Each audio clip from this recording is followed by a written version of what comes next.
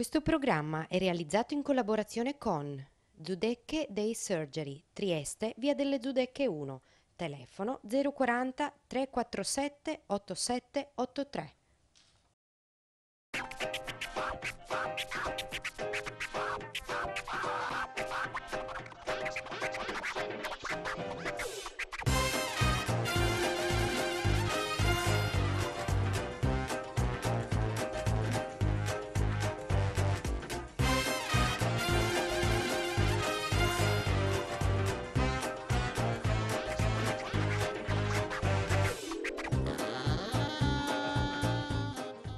Buonasera, prosegue il nostro viaggio nell'eccellenza della medicina che a Trieste viene espletata presso la struttura delle Giudecche Day Surgery. Ospite di oggi il dottor Alessandro Del Bello, specialista in chirurgia e proctologia. Benvenuto dottore. Grazie, buonasera a voi. Allora, la proctologia è una branca della chirurgia che si è particolarmente sviluppata in questi ultimi decenni. Il paziente si rivolge al proctologo per quali problematiche? Beh, sono due domande, no? Sì. Allora, la proctologia è quella branca della chirurgia generale che si occupa della diagnosi, che come sempre deve venire prima della terapia, e della terapia medica o chirurgica delle malattie del distretto ano-rettale. È una qualcosa che il chirurgo generale, lo specialista in chirurgia generale, ha fatto e fa da sempre, ma ultimamente, poiché la chirurgia va avanti, sia nel senso delle nuove metodiche diagnostiche, sia soprattutto dal punto di vista della tecnologia per la terapia, adesso ha assunto un valore un po' più importante, cosa che però insomma è da ormai 20-30 anni, già succede in Francia, già succede negli Stati Uniti, nello stesso Sud America.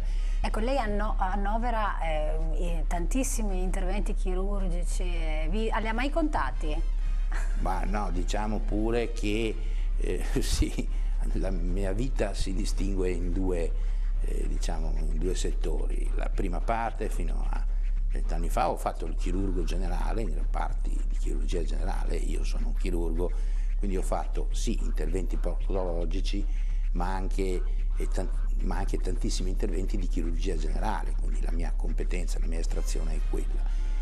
Quanti ne ho fatti? Sicuramente, ecco, per dire che cos'è il proctologo, sicuramente per definirsi tale, un chirurgo, negli ultimi 5 anni, questo è quello che dicono tante società scientifiche, negli ultimi 5 anni deve almeno vedere 500 persone affette da patologia proctologica, 500 persone l'anno, 500 visite, e almeno fare 50 interventi di chirurgia proctologica in degenza, perché poi ci sono gli interventi di chirurgia proctologica in degenza ordinaria, in day surgery, in day ospiti e ambulatoriale, ma quelli che contano, quindi sicuramente diciamo che io ne ho fatti molti di più, sì. Ecco, diciamo così. Lei opera presso la struttura delle Giudecche Day Surgery. Ecco, quali sono i sintomi che portano i pazienti a rivolgersi ad un proctologo? La domanda, mi scusi, me l'aveva fatto prima, non ho risposto perché ci tenevo. Tornavo per questo. No, ci tenevo a dire che cos'è la proctologia. I sintomi sono essenzialmente disturbi anorettali che consistono in una piccola o anche più importante perdita di sangue, un dolore, un fastidio in regione anale o altri sintomi come il prurito o come anche si dice la sensazione di prolasso, cioè ci sono queste emorroidi che fuoriescono e questi sono i sintomi principali. Bisogna dire però che in questo ambito il paziente è sempre un po' restio a farsi visitare perché teme fondamentalmente due cose. Una, la visita proctologica, di cui poi parleremo. Ecco, e la seconda cosa è di dover andare incontro all'intervento, per esempio, di emorroidectomia, che da sempre la favola del lupo viene catalogato come un terribile intervento con un post-operatorio particolarmente doloroso, eccetera, ma qui la tecnologia ci viene modernamente incontro. Quali sono le patologie correlate o concorrenti a quelle proctologiche che riguardano questo distretto ma che coinvolgono anche il dermatologo, l'urologo, il ginecologo? È una domanda molto intelligente che dovrebbero porsi a volte anche tanti chirurghi. Sì. Perché proprio modernamente, impariamo sempre dai francesi soprattutto, ma anche dagli statunitensi, esiste il perineologo, cioè è uno specialista, che può essere un chirurgo, un urologo, un ginecologo, che nel corso della sua pratica ha però visto tanti pazienti con problematiche correlate. Questo perché si dice distretto procto-uroginecologico, perché sono distretti la proctologia all'anoretto, l'urologo sia nella donna che nell'uomo, quello che può essere il discorso della vescica e dell'uretra, e il ginecologo con tutto quello che è il discorso dell'osteo vaginale, della cervice uterina. Sono molto molto vicini, ed ecco che una malattia o anche solo un sintomo, faccio un esempio, una ragade anale che è dolorosissimo, molto più di quello che si pensi possono essere le emorroidi, può dare anche dei disturbi dal punto di vista urologico. E come pure può dare dei disturbi dal punto di vista ginecologico. Ecco che quindi bisogna sempre tener conto di tutto. La struttura delle Zudecche Day Surgery presso la quale opera è una struttura che contempla un'attività chirurgica a 360 gradi, un po' in numerose branche della medicina. Ecco. Quali sono questi settori della medicina nei quali opera la struttura delle Zudecche? Lo abbiamo chiesto al direttore sanitario, il dottor Augusto Grube, specialista in anestesia e rianimazione. Dopo 15 anni di attività devo dire che gli interventi sono i più vari e qualche volta anche più impensabili. Teniamo presente che presso questa struttura in questo momento svolgono attività 19 specialità differenti di medicina. Alcune sono di tipo chirurgico, altre sono di tipo medico.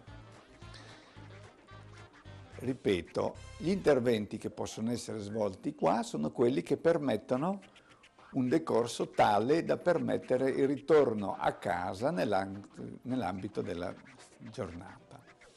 Quindi interventi di piccola e chirurgia superficiale, ma anche qualcosa di un poco più impegnativo. Qui bisognerebbe, diciamo, fare un elenco dei tipi di interventi che si svolgono in base alla specialità. Ecco. Sicuramente interventi di chirurgia plastica ed estetica, sicuramente interventi di oculistica, interventi di ginecologia, di otorino, interventi e un altro aspetto ancora, esami di tipo endoscopico particolarmente fastidioso come la gastroscopia e la colonoscopia, oppure indagini a livello prostatico per quel che riguarda l'urologia. Per esempio abbiamo qualche intervento legato anche all'aspetto odontoiatrico, quando ci sono da fare degli interventi importanti o c'è un paziente che non è collaborante, noi possiamo svolgere queste attività nell'ambito di questa struttura che è attrezzata anche per questo tipo di attività. Invece dal lato essenzialmente medico e non chirurgico abbiamo ambulatori di cardiologia, ambulatori di medicina sportiva, ambulatori di medicina generale e di endocrinologia e anche di neuropsichiatria. Un aspetto interessante è che noi abbiamo anche una certa attività di terapia del dolore, terapia antalgica. Tutte cose che possono essere svolte nell'ambito di questa struttura e, ripeto, con un ricovero. Dottor Del Bello, partiamo dalla visita proctologica. Allora, quanto dura una visita proctologica? È una bella domanda, io non metto mai l'orologio. Limiti al tempo. Limiti al tempo, perché l'anamnesi è importantissima. nel 60-70% dei casi, perlomeno per quello che riguarda la proctologia, e già dall'anamnesi, da quello che racconta il paziente, si riesce un po' a capire cosa andare a cercare, perché poi andare a cercare lì è un po' tutto chiuso, è stretto, bisogna essere molto attenti nella visita.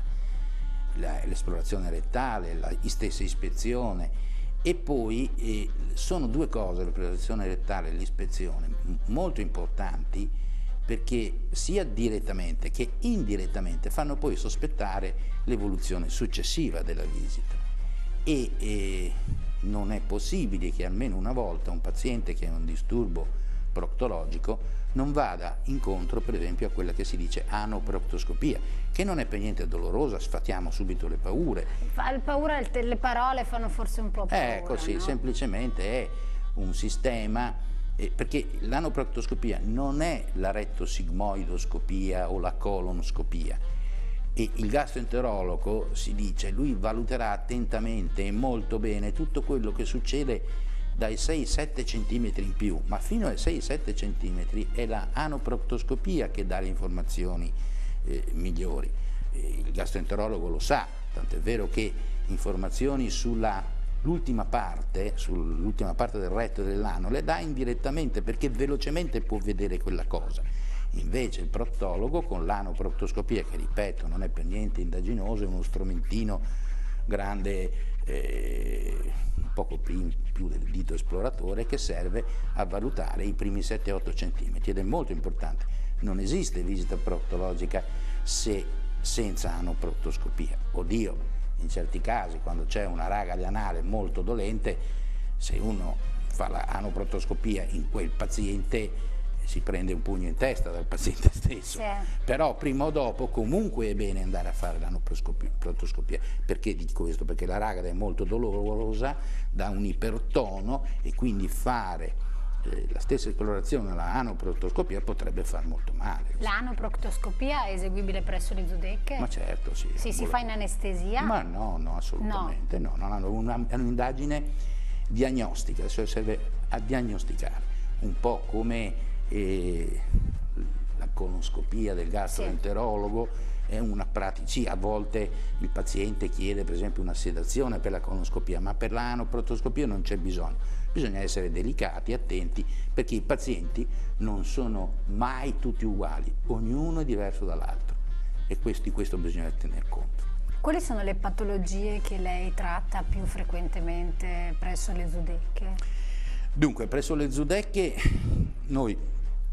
io opero soltanto quei pazienti che, per quanto in anestesia con un grande anestesista come il dottor Gruber, permettetemi di dirlo, perché dopo 40 anni di chirurgia, insomma, di anestesisti ne ho visti tanti, e quando il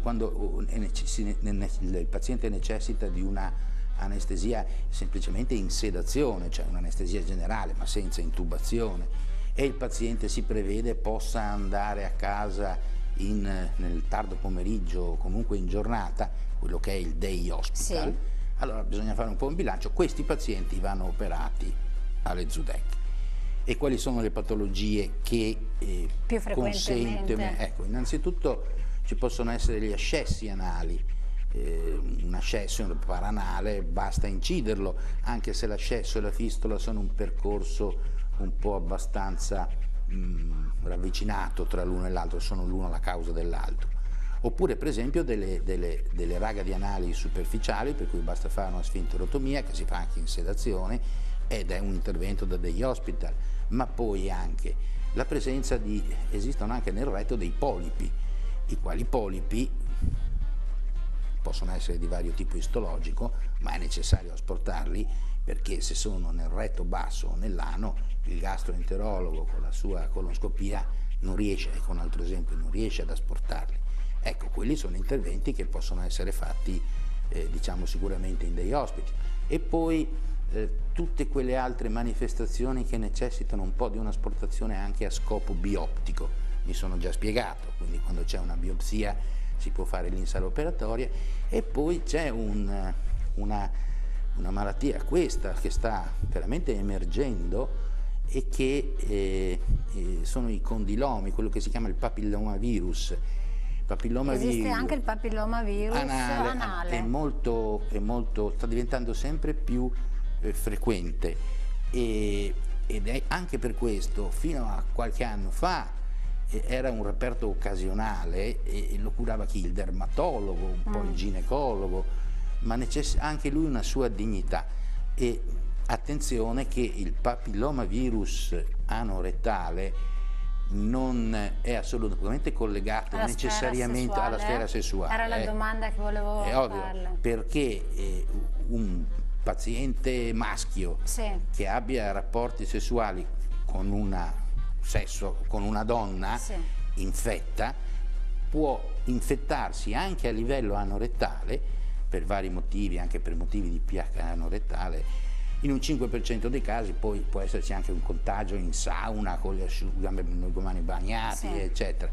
Quello che conta è che bisogna sempre fare la diagnosi di papillomavirus anorettale, che a volte è anche isolato, cioè non ha manifestazioni nella sfera genitale. Il ginecologo, che è un po' il padre delle condilomatosi, insomma, però anche lui ormai sa. Molti ginecologi, quando hanno una paziente, questo però negli ultimi anni, quando hanno una paziente che ha un'infezione da HPV e qualche sospetto, ecco che manda dal proctologo per avere conferma che non ci sia un HPV endoanale, che non si veda, insomma, no? Ed è un atteggiamento giusto, specialmente nel caso di pazienti immunodepressi con, lasciamo stare l'HIV, ma anche con epatite C, con situazioni di immunodepressione, perché anche quello è molto importante, forse più del contatto sessuale, l'immunodepressione. Allora, grazie infinite al dottor Alessandro Del Bello, che questa sera ci ha veramente edotti, sperando di accogliere presto anche il ginecologo delle Zudecche, e l'appuntamento è per la prossima settimana. Grazie e buonasera.